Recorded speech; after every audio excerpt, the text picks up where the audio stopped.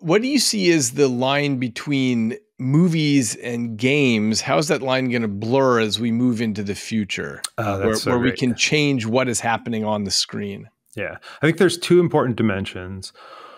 One is point of view and field of view. So, traditional film, the width of the screen would be like 20 to 30 degrees of your visual angle. So if you got 360-degree view, think about, a little bit less than 1/10 of that to 1/20 of that.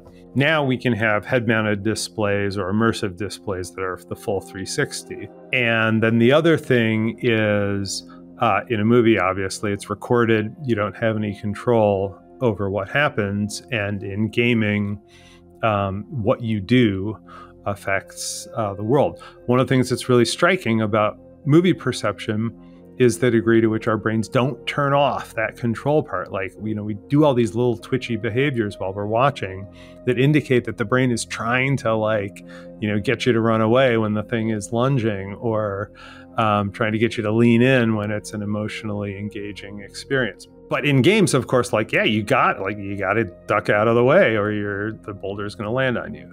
So I think those are the dimensions that are super exciting, and those aren't secrets. Like, everybody who works in those fields is working on that stuff. And the question of how do you edit in an environment where you don't know in a 360 wide field of view situation, if you don't know exactly what the person's looking at, how do you edit? And if you need them to get a piece of information out of the scene, how do you make sure that they turn around and look at the character, look at the villain creeping in through the window?